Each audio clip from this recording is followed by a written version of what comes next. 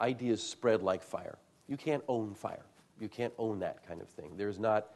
It may be have more value as an idea that spreads than as something you can hold and sell. We would not have the internet now if the guys who came up with it in the first place, or for that matter, the government entities that employed those people, insisted on asserting intellectual property control over those things. We wouldn't have it at all. We'd have a better phone system. We'd have better cable TV, but we would not have the internet. And the interesting thing is that an enormous amount of wealth gets built on top of that.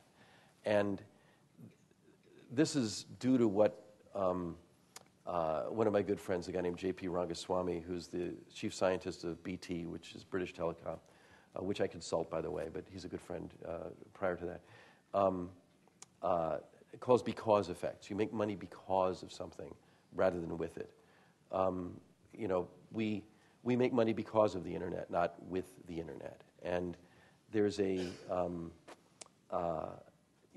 Google makes money because of search. They don't make money with search. They make money because of Google Earth, or Google Maps. They actually sell some of Google Earth rather than with it. And this, Google actually calls it looking for second and third order effects. They get it. Google totally understands the network effects and the way the internet works in that respect. And I think we're lucky to have them out there, actually. But most of us don't have that concept down yet. We're still in this industrial age place where we frame our understanding based on physical stuff. And I think it's a tough one to work out because we are physical animals.